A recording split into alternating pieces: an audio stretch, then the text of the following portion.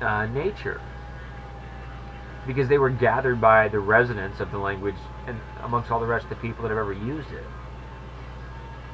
So what's the good of your philosophy in that if you can't identify where all the rest of it came from? And eventually you find out that you don't know where any of it came from, because nothing in the phenomenal world really makes the sounds with the intent that you want it to. Right? You know, frogs don't ribbit for the purpose of ribbiting and getting a cheeseburger, as far as you know. Right? You can't use it that way. Why? Try it. And nothing in nature generates the written forms that we use and then manipulates them to generate the meaning we assume should be there. Right? These are secondary to the consciousness. And so your consciousness is busy processing this language and generating a story out of it and writing books about it so the next generation can do it too. So what it's essentially done is our desire to put our consciousness into the language has turned the language into an artificial intelligence that then wants to sustain itself, because it's upset that the body has to die and then the story has to end.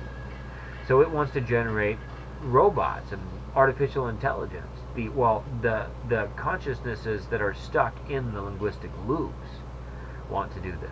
And if you look at language, open up a dictionary, and any word you look at, and then you look up all the definitions in that word, and then you repeat, you will eventually return to the word you started with, right? So you start with apple, and then you look up all the words in the definition of the word for apple, and then you look up all the words in the definition of those words, and you continue down, and you continue down, and some of them will be fairly quick, and some of them may take a long time, but you'll eventually come back to the word you started with. So it's a loop. All you have to do is get people into it. And since each one of those patterns of symbols connects to all kinds of auditory and visual correlations, it then creates essentially a hallucinated state of awareness. And so then the people that are outside the language, that wrote the dictionaries and that wrote the educational systems, can then drop in whatever cues they want into your system. And when it's something like banking that is so central to all of world affairs, and they've been doing it for so long, thousands of years, that they understand how to manipulate all these cultures, then behind all these governments is this group that has taken over the linguistic ideas and shaken up the culture like they did with China or Cambodia or even America with World War I and World War II. And during that period of upheaval, just like with Bitcoin, they start changing our ideas by changing what we consider to be possible.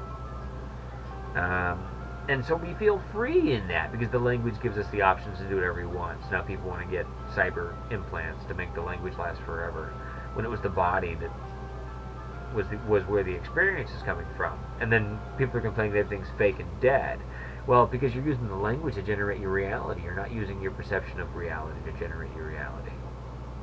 Right? You're using the echoes of somebody else's story from time periods you can't validate, about things you've never seen, for reasons you don't understand why you were taught, and then generate a reality that doesn't match with what you're perceiving, what your eyes see and your ears hear. And then you're stuck in a world full of smog and loud, noisy things that all just want to run you over and grind you up because they're just mindless machines with mindless things in them that are running around playing musical chairs in their fucking imagination with the language that comes through. Not my fault.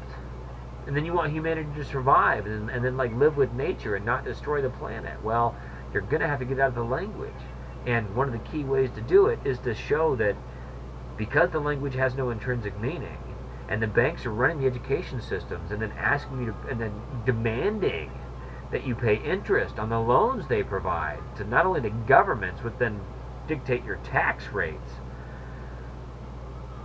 but also on you personally when you take out loans from the bank, that they just type the numbers into the accounts. They don't create anything. They don't have any of it. They just make up magical invisible numbers in a bank account and then magical invisible numbers in another account that's called the interest account and charge you for it. And then you're passing credit around, always wondering how it is you're going to pay your bills when nobody ever created the money to pay the interest in the first place.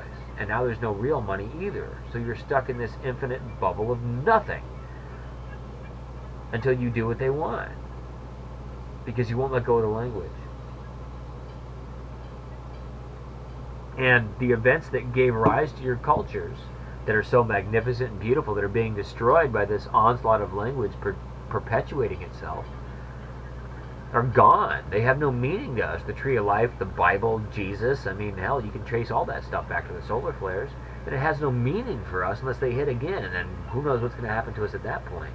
So we need to kind of wake up and deal with what's going on right now. Our planet's dying because we're busy playing tag your it with fucking language.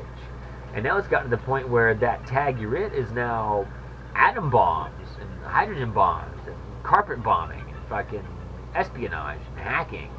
All language, attacking language. The people aren't really involved. Who cares what color they are, what kind of clothes they wear? It's the language inside you're trying to kill, not the person. You know? It doesn't matter what the person's doing. You can teach a person anything you want. You can take a baby and put it anywhere you want, and they're going to pick up on what they were taught. You know, there's a certain amount of resonance that comes out of that person based on their memory that comes through the genes. You know, but you're not guaranteed to hold on to that when the education starts setting in, especially when it's like China or America, where it's just abusive. It makes you stupid. Anyway, that's probably enough. You know, so if you can't get rid of the language, you're not going to get rid of the interest that then controls your life. So open source 3D printing, maybe I'll talk about that later. Bioplastic 3D printing. Self-replicating bioplastic 3D printers that create their own solar panels, create vertical farming, and can create textiles. You can open source the entire project, from the genomes of the seeds all the way through to every process involved in it. And there you go. Feed and clothe humanity while you deal with what I'm talking about language and interest and money and religions and solar flares, and figure out how to take these banks apart before they turn us all into whatever it is that they are doing. Poisoning the water and injecting us whatever the fuck they want, and lying to us on TV. Who gives a shit? Change the pattern, change reality. If you don't want their pattern to be your reality, and you don't understand what else to do, why not look at what I'm trying to say? I'm trying to feed all the people on the planet, regardless of what they believe, and regardless of where they come from, and what they do with their lives. And then each culture, once they have that in place, and money's not required, then fuck them, they can do whatever they want. And then you can travel around the world and go see it. Because nobody's going to be fighting and competing with it. I don't know. That's my idea. Egoproctor out.